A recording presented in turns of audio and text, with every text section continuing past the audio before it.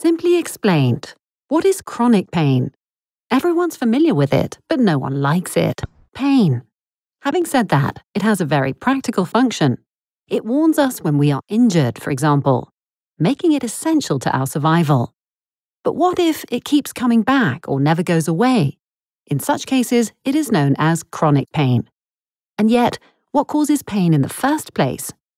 If you hurt your shoulder, for example, information about the pain is picked up by receptors and carried by them to the spinal cord in the form of electrical impulses via nerve fibers.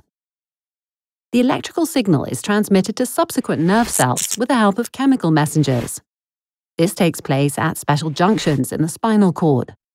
The messengers stimulate the small sensory cells located at nerve endings. From there, the pain impulses travel up to the brain along nerve pathways. Not until the impulses arrive in the brain can you be aware of the painful part of the body and react to it. The situation is different with chronic pain. Here, pain has lost its signaling function. This happens when acute pain occurs repeatedly. These experiences are stored by the body at several points in the central nervous system, in what is known as the pain memory.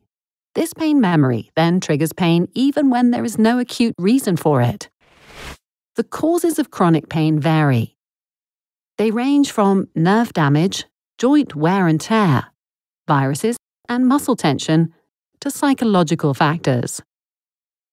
Some of the most common types of chronic pain are back pain and headaches.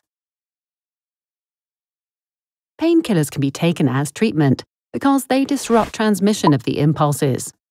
Acupuncture and electrical nerve stimulation, as well as muscle relaxation training, cognitive behavioral therapy, and psychoanalysis can also provide relief.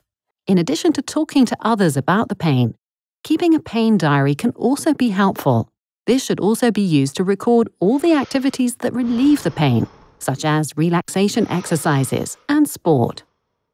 If you have further questions about chronic pain, please contact your doctor or pharmacist.